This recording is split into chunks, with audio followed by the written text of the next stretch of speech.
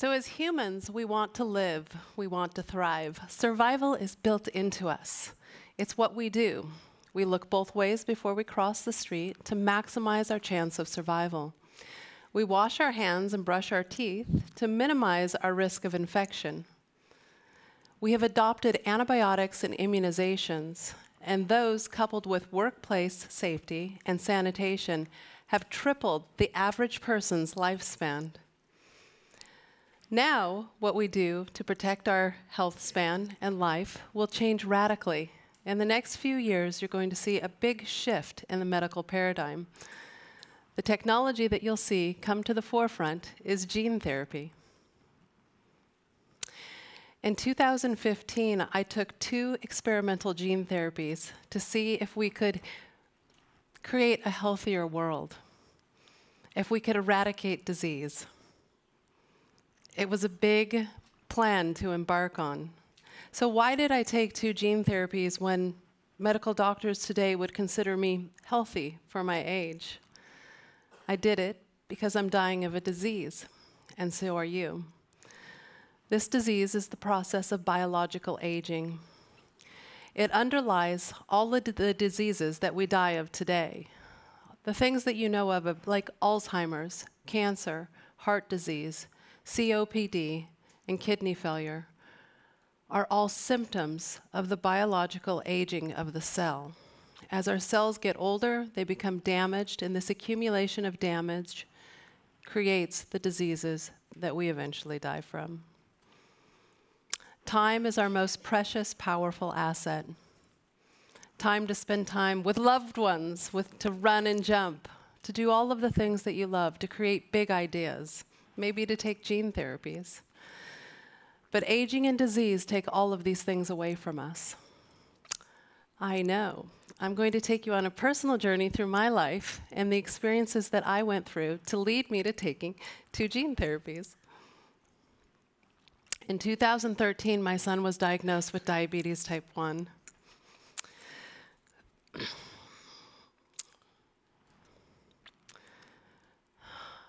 A boy with a fear of needles was thrown into a world of insulin injections and blood checks. As a parent, I can sum it up as pain, frustration, fear, and despair. This was a very new disease for me. At the hospital, they told me kids like my son were considered lucky because they had treatable diseases. Other kids were not so lucky. I looked around the hospital and I saw many patients who were having no option that would not leave the hospital. But wait, I had read the headlines. I had read that we had cured cancer about 100 times in mice. I had read that we can differentiate stem cells to create islet and beta cells to treat diseases like diabetes. We were growing organs from people's stem cells that they would not reject over time. And we were very near to a cure for things like AIDS.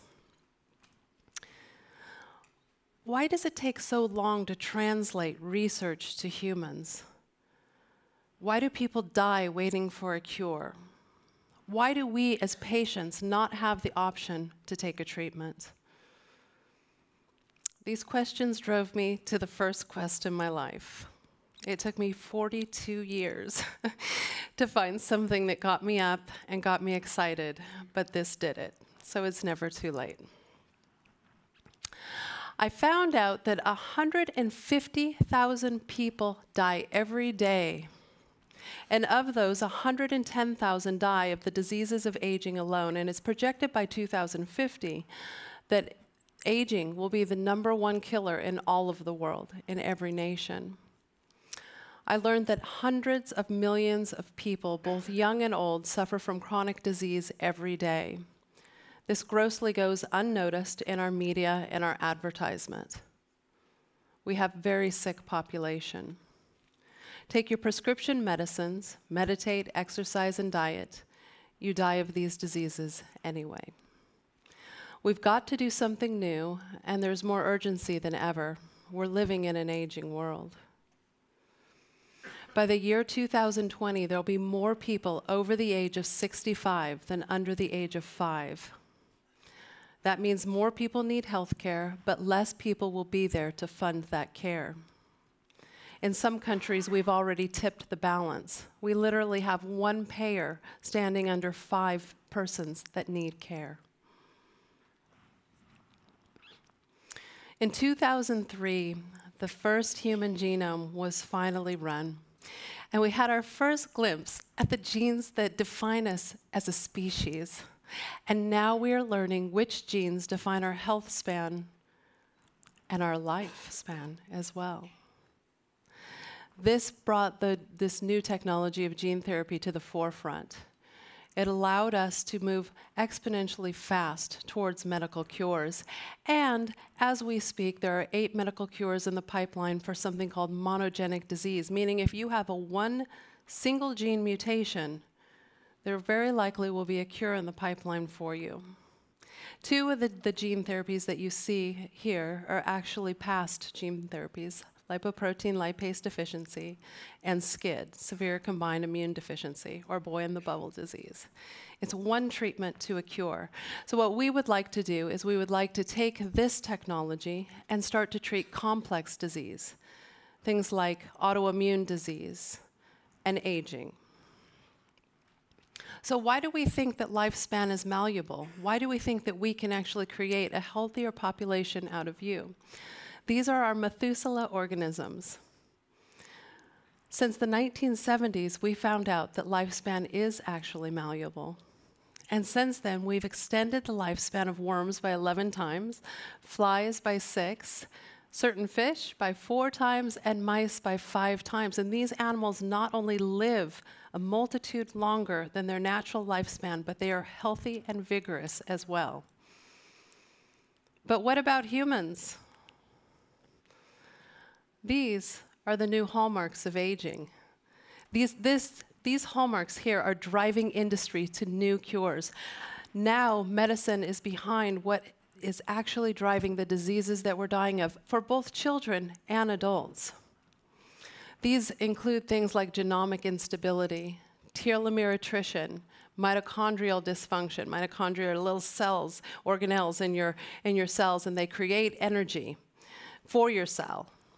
Okay, stem cell depletion. Over time, you actually have less stem cells available for your body to use, and your body has a problem communicating with those cells. So these are the type of things that we want to look at. Senescence cells. Senescence cells are cells that no longer divide. They've grown old, and they've decided not to go through apoptosis, which is cellular death, and instead they sit inside your body and they cause inflammation. Companies are running to eradicate these cells from your body or fix the problems that are happening inside of them. And aging has been reversed now in animals. The problem is that we are very risk adverse in moving to humans. Regulations are set very high. And people fear experimental medicine. To address this, in 2015, I created a company called BioViva. BioViva is a company that is there to translate medicines to patients, to bridge the gap between biomedical research and the clinic.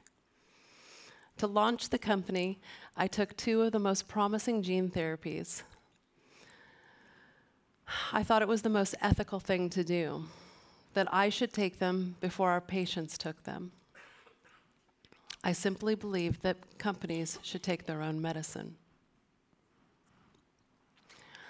I took 2 gene therapies. One gene therapy was designed to lengthen my telomeres. So telomeres are the caps at the ends of your chromosomes. And as your cells divide, they become shorter and shorter. And as our telomeres get shorter, there are problems like genomic instability, okay? And your cells have a limit on how many times they can divide.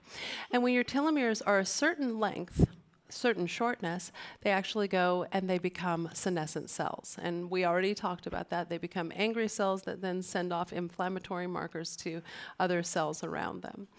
So this is a very promising gene therapy. This is the only gene therapy on the planet that's reversed aging in animals twice. And it was at every biomarker imaginable, so it was very exciting. The second gene therapy was a myostatin inhibitor. I don't know if you've heard that terminology, but that means it increases your muscle mass. Yeah, we can pump you up. We can make you stronger, okay? And it really works. Actually, safety and efficacy in humans with this gene therapy has already passed, but we would like to use it with patients with something called sarcopenia. And this is muscle loss over time. So as we age, we become more and more frail. And you probably know someone who's fallen down and broken their hip or had to move into a house with a single layer, no more stairs. They can't play tennis anymore, things like this. We want to create active, viable people to stimulate the economy. You have to remember that all of the aging diseases singularly are $1 trillion disorder for the world globally every year. So I took these two therapies, and what did we see? I think this is what you're most interested in. In my T lymphocytes, which is white blood cells, we saw a 600 base pair increase, which is fantastic. And as far as aging goes, that's about equivalent to putting 20 years back on my immune system. We saw an increase in muscle mass and a decrease in intramuscular fat. This is a good sign that I would be protected against things like frailty and diabetes type 2. We saw a 6-fold decrease in my C-reactive proteins, which were already relatively low due to my age before the therapy, but very, very low after the therapy. C-reactive proteins, if they were high, would be an indication for things like cancer and inflammation in the body. So we were very happy to see that.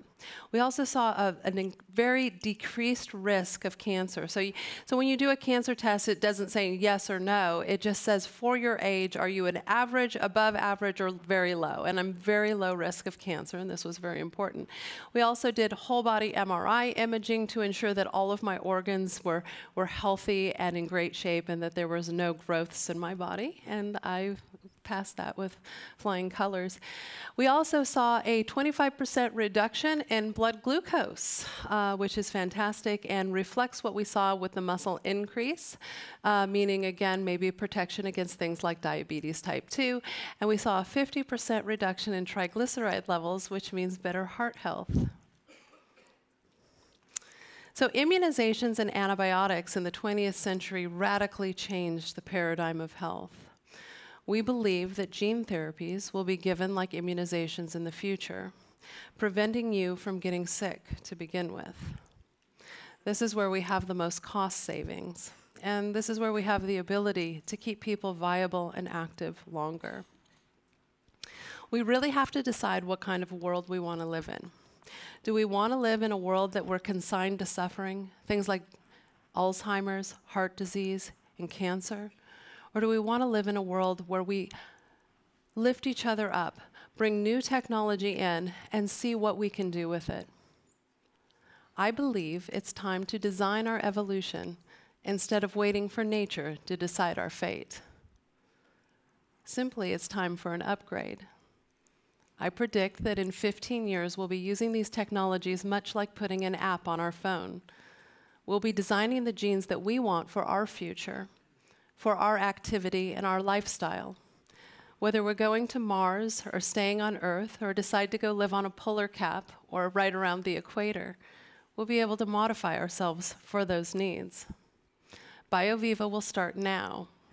We're opening clinics this year that offer people access to experimental therapies that show much more promise than any of the drugs we've ever had in the past. So, even though I have a few extra copies of genes in my cells, I'm still just like you. I want to live and I want to thrive. Thank you.